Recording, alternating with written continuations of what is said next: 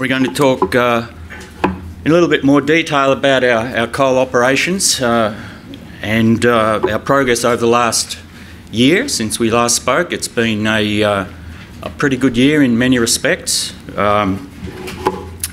especially with the last quarter price turning up from the trend that was happening for the rest of the year.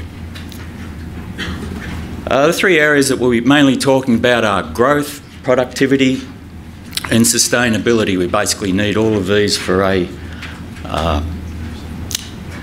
business that takes us into the future and the way we want to go. In terms of where we're placed as an organisation, this hasn't changed very much. We're still the number one producer of steel-making coal in the continent, number two exporter of steel-making coal in the world. We produce around 80% of Canada's steel-making coal, and we've got about 4,500 employees that do it for us.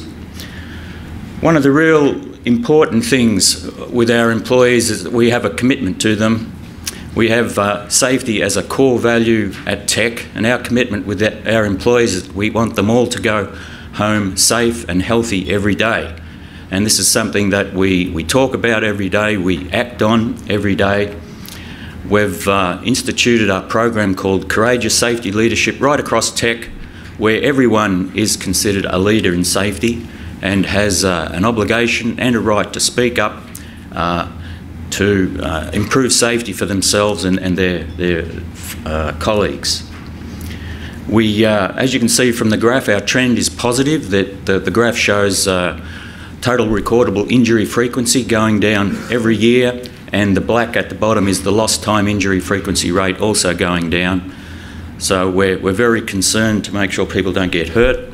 We've also had an increased focus on high potential incidents. These are incidents that did not necessarily result in somebody being hurt, but could have, and that are signals for us to act to change a system or procedure to make sure somebody doesn't get hurt in the future. We're also looking at various technologies that help us out. A particular one for truck drivers who are on a repetitive coal haul, actually having a little camera on the dash, looking at their eyes and seeing when their head dips or their eyes shut briefly, warning them that they're potentially fatigued, giving an alarm, also alarming their supervisor, and we're able to take action, help people to take a rest, do what's required so they can work safely. This chart is, again, very similar to last year. It just emphasises the fact that all in all we have around 6 billion tonnes of coal in our resource base. About 90% of that is in the Elk Valley, about 10% of that in northern British Columbia, and that's going to keep us going for quite a while. Our operations are focused in the bottom eastern corner of British Columbia in the Elk Valley, where we have 5 operations. We're the sole operator of coal operations in that valley.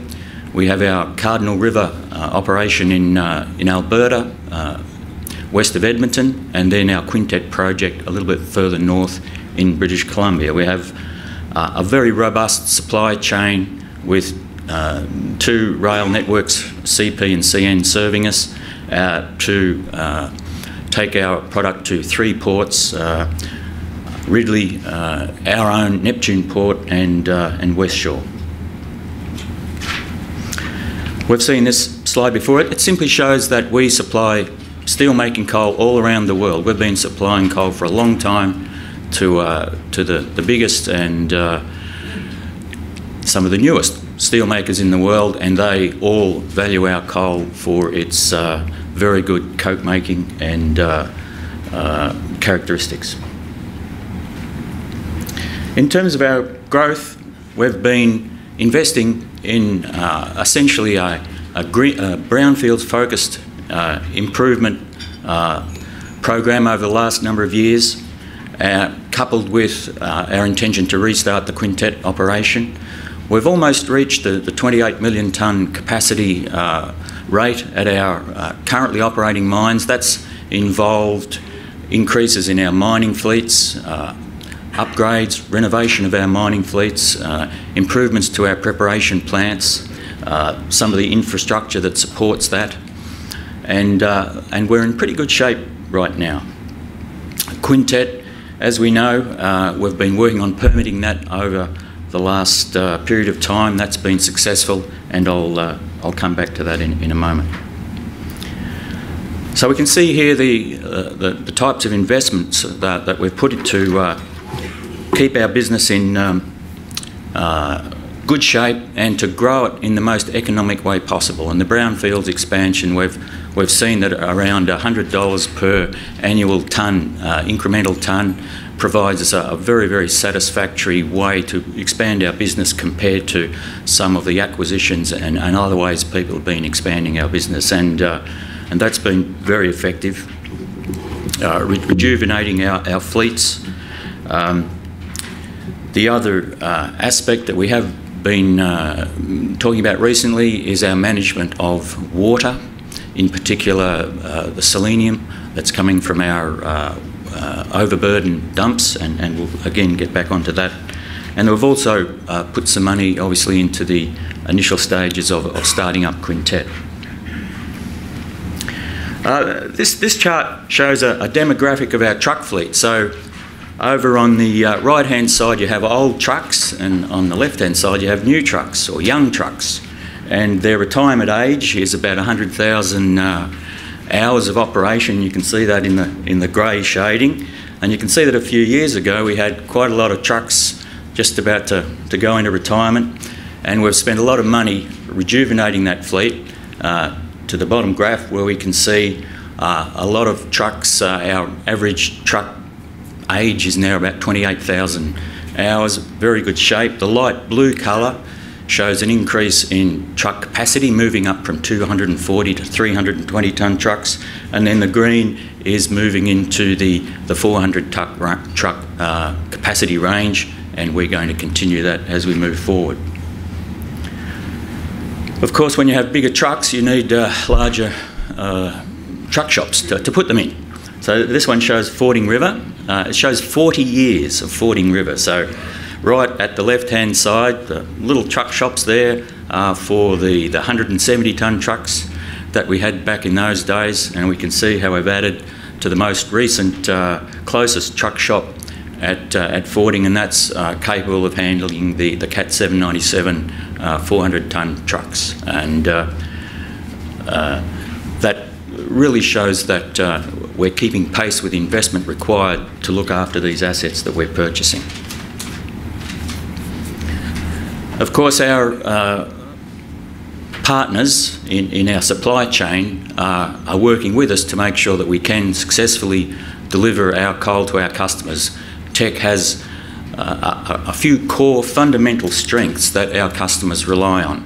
We have good quality coal, we are reliable, we deliver when we say we will, and we're reasonable about our commercial relationships, and we provide very strong technical support. You put all those things together, it creates a very good partner to work with. So with our rail partners, over the last few years we've generated some very good agreements with CP, a 10-year agreement for our westbound traffic, and with CP a 5-year agreement for the traffic further north from our Cardinal River mine and our Quintet mine.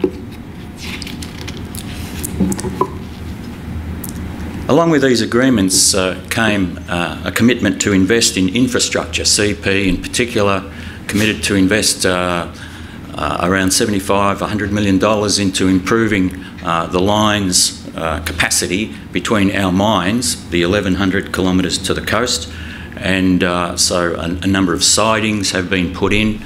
There's a picture there showing a siding right near our Fording River mine, which allows a train to be staged right at the mine so that when a train has been finished loading, another one can immediately go in, and that's our largest capacity mine, and that's been happening right along the supply chain.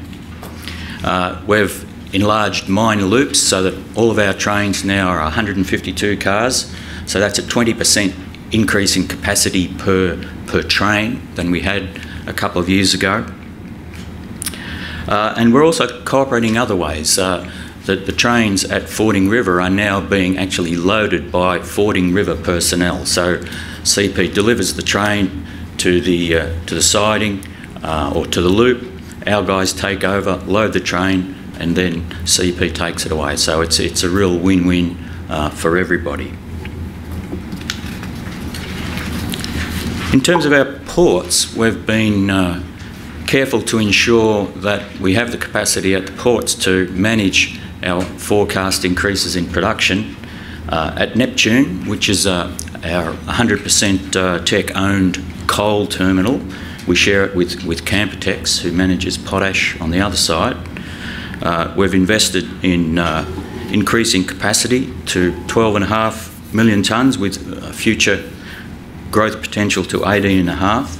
At West Shore, where we are the largest customer, capacity has been increased from 29 to 33 million tonnes, and they're in the process of taking that to 36.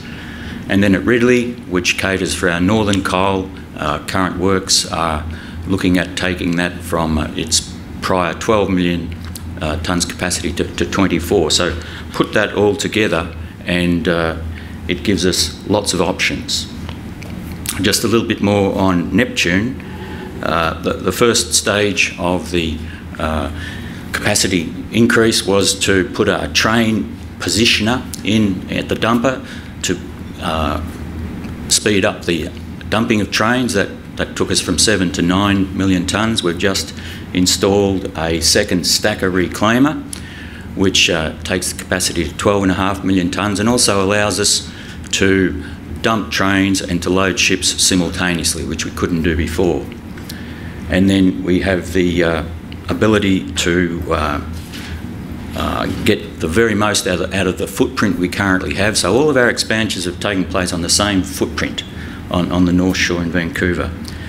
We currently have the permit from Port Metro Vancouver for Project Allison, which is to go to 18.5 million tonnes, and we're awaiting other permitting processes before we move on that one. So I guess the sum of all of this is that over the last period of time, our key metrics have increased. We've gone through a little bit of a hump of strip ratio over the last couple of years, and we're now coming into a period where that's going to be fairly smooth for the next 10 years. But we've seen on the graph on the left the material movement increasing to new historical high levels. Then in the middle, the coal production increasing over that period, and then coal sales on the right, concluding with our record 7.6 million tonnes sales in Q3. And it hasn't been an easy year. We've managed to do this despite some setbacks along the way. The first picture shows the berth number 1 at West Shore, which was impacted by a vessel in December last year. West Shore did a fantastic job to fix that in about 2 months and got that going again. And then the other two pictures show a flooding event in June in the Elk River, where some rail was washed away. Again, CP reacted very well to get that going very quickly, and the other one's the Fording River, showing how close it got to some of our installations. It was a 1 in 600 year event, and we came through essentially unscathed. There's some repairs to do in the meantime, but it shows again the robustness of our operations and our supply chain. The last piece of the growth puzzle for now is Quintet, and the top picture shows Babcock Mountain, where we intend to start mining again. That was mined for a few years before Quintet shut down, and the bottom picture shows the existing infrastructure, very good preparation plant, rail, load out, power supply, roads, all those sorts of things are in place, and it's in very good shape to restart. So we're looking at, we've deferred the decision by a year. We're looking at now potentially mid-2015 starting up production there. It's got basically everything required. We've got to do some refurbishment of the processing plant. We've got to put some starter pits in up on the Babcock Mountain, but that has really been an exercise where we have cooperated very much with the First Nations in that area, with the provincial government. There was a real logjam up in northeast British Columbia, which was in response to a judicial challenge about an exploration permit based on the potential destruction of a caribou herd, and that really led to an impasse for development in that area. We worked very much as a facilitator to bring people together to allow that to move forward, and we now have a regional caribou management and mitigation plan agreed on by all parties, and we're moving forward on that, and so that we're actually contributing to getting things moving again up there, and our impact benefit agreements with the First Nations are also moving forward. So in very good shape to start up. Again, it's the blue bar in the middle showing that the investment in Quintet is a good investment in terms of capital. We are using the pause that's been created, I guess, by market conditions to really look at every aspect of the capital spending and just see if we can do things a different way to really minimise the capital that we use to get it started up again. And essentially, it's going to be a market-based decision on when that happens. In terms of productivity, cost control has really been a very, very heavy focus for us this year. Last year market conditions weren't great at this time. We actually reduced production by about 12%, and we said we've got to get our cost down so our unit cost doesn't come up while we do that, and people work very, very hard at that. This shows the overall movement down the cost curve, as Don spoke about earlier, from being about an 80th percentile down to a 40th percentile producer, through really looking at every aspect of the business, right through from ensuring that our mine plans were as effective as possible, and looking at the efficiency and productivity of all our operations, in particular the truck shovel operations, where we've got newer, more productive gear, very good use of dispatch systems which look at each truck cycle and look for ways of taking seconds out of each part of that truck cycle, whether it be travel time or dump time or load time. People working very much together on that. And then the plant modernisation has allowed us to improve yields as well, which reduces the amount of overburden we've got to move for every tonne of coal we produce.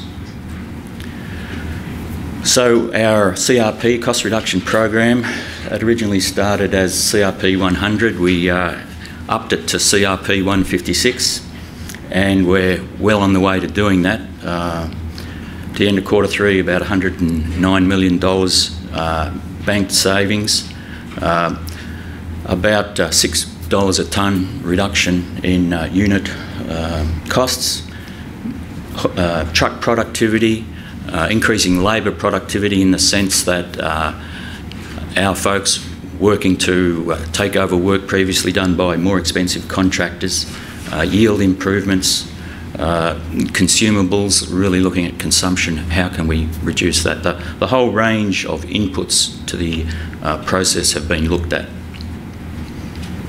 And we can see the overall result here.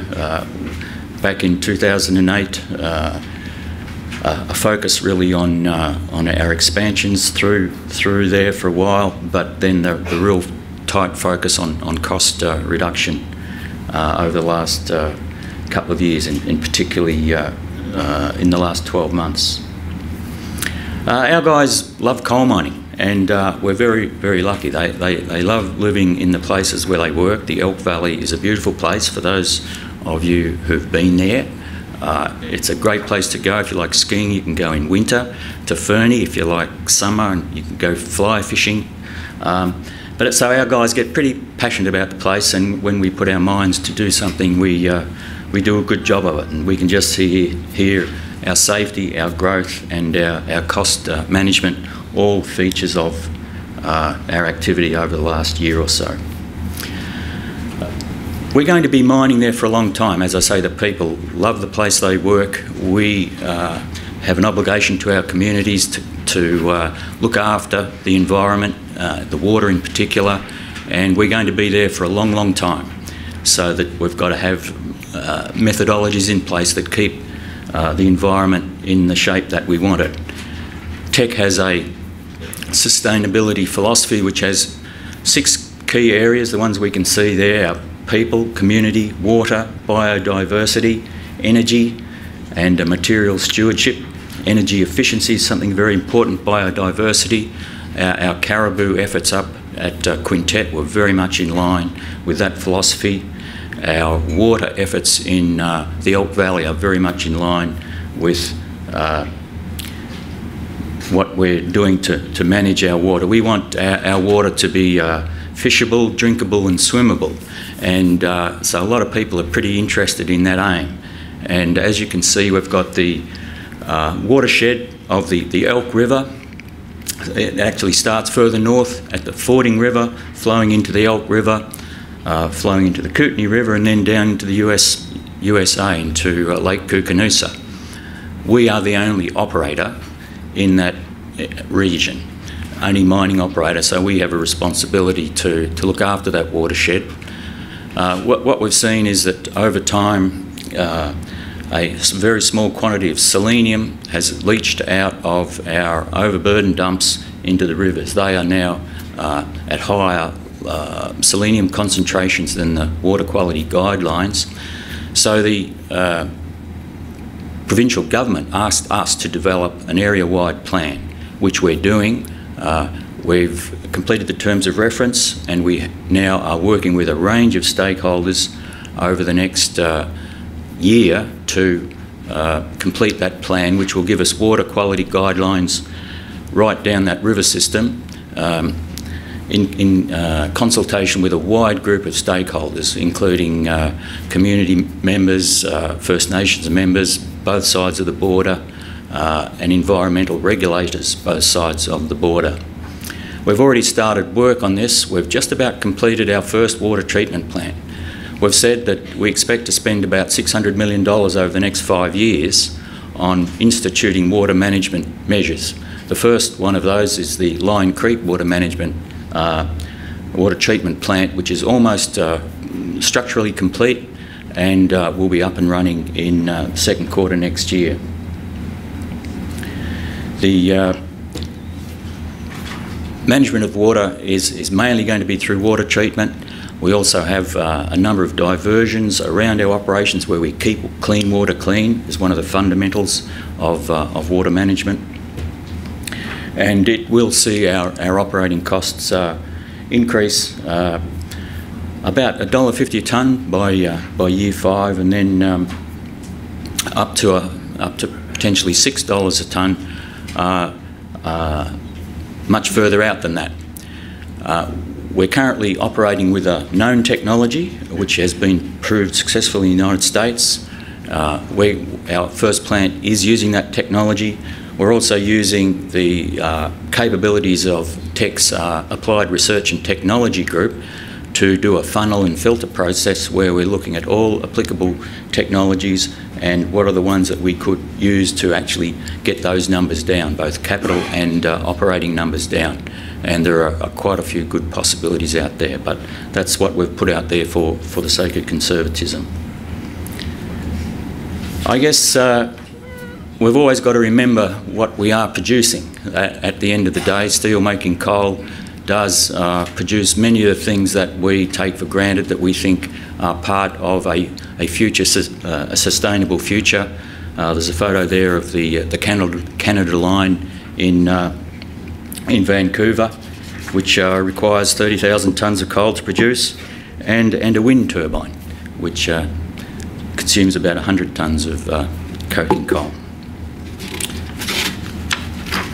So summarising, we're obviously a leading high-quality steel-making coal producer. We're operating close to current capacity now. We did slow down for that market dip, but we've seen things improve. Our sales in the first half of the year were about 12.8 million tonnes. We expect to exceed that significantly in the second half of the year, and we're gearing up to make sure that we can produce that capacity next year. With Quintet coming online, we're able to grow to over 30 million tonnes a year. We're going to focus on maintaining and, if possible, improving our place on the cost curve.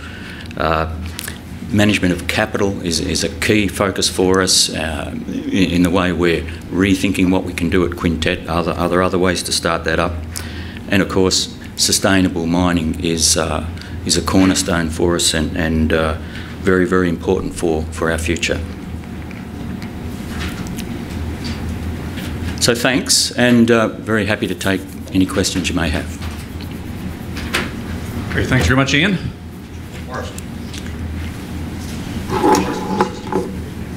Just a question about your costs in coal. So on page 24, it shows that you've realized 109 million savings so far. How much is of the 330 total company-wide, how much of that 330 is attributable to coal, i.e. how much is left to go still on coal?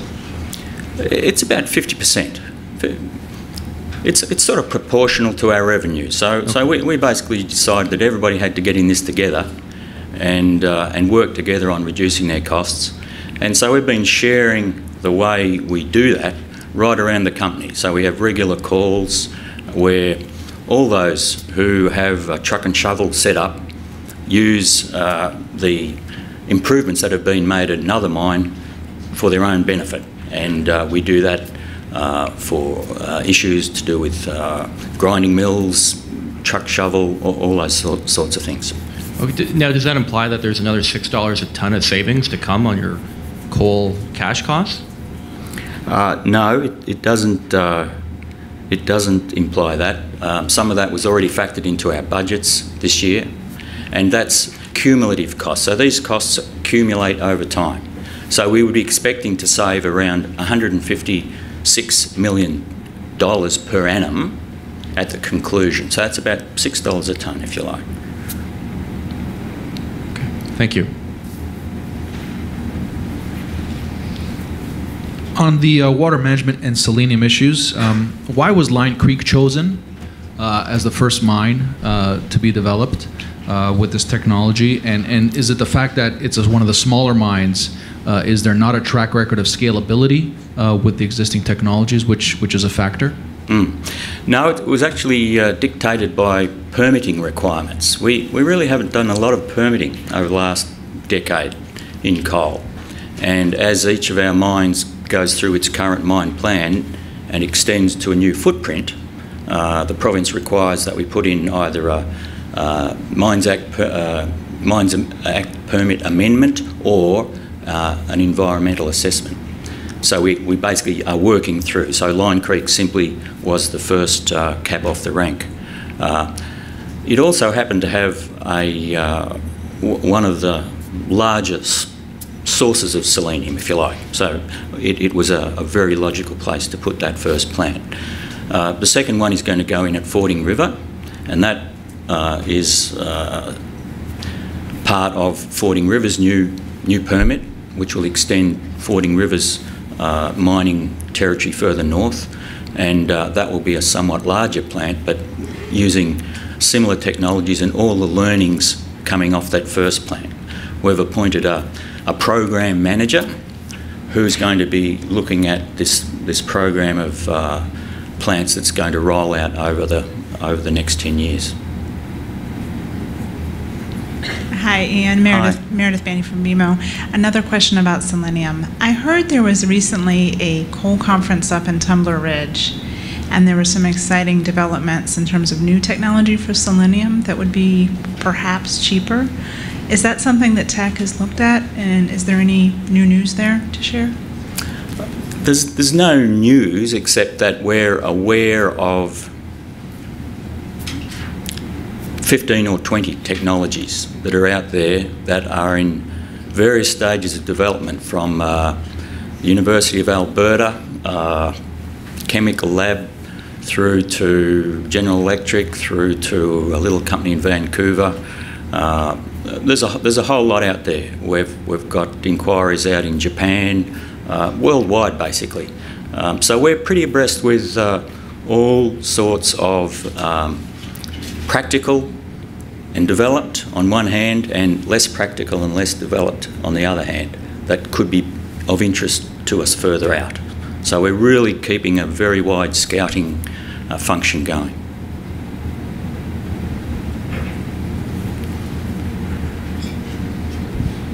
Can you remind us of the costs for Quintet, the operating costs, and if we're 6 months in the future in April, met coal is still the same price, would you say the project would be a no-go, or would it depend on what your views in April about the forward prices? And I'm just trying to get an idea of what the kind of threshold is on the go, no-go on that project.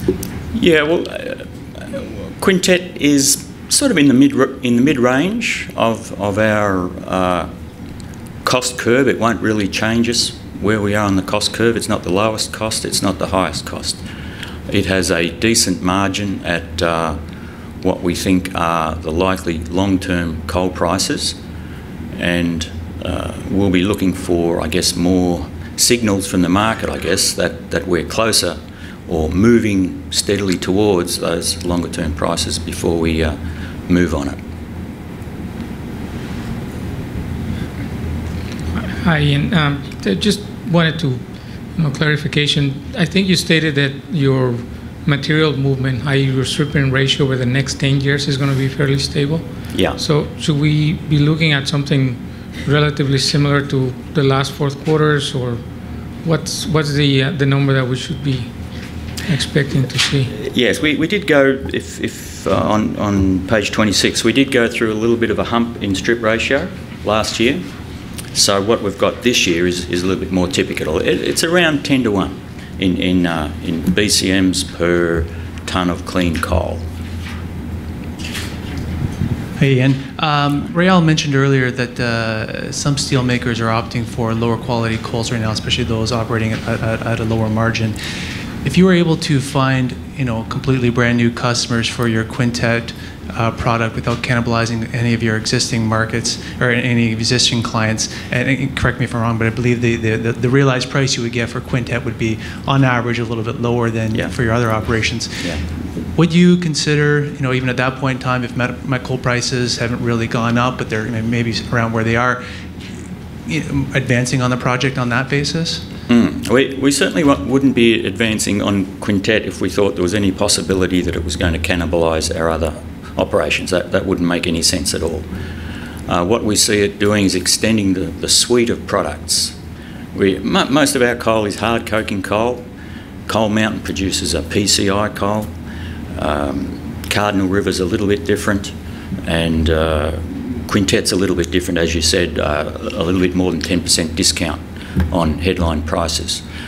So we're looking for the range of customers that want each of those coals. And really every customer is different. They all have their own recipes due to where they're sourcing the rest of their blend coals. So, we have some customers that are happy with 35% in their blend, others that like 15% in their blend. So it's our marketers have been out there looking at the possibilities, and we'll be advancing that to make sure that we do have sales for Quintet.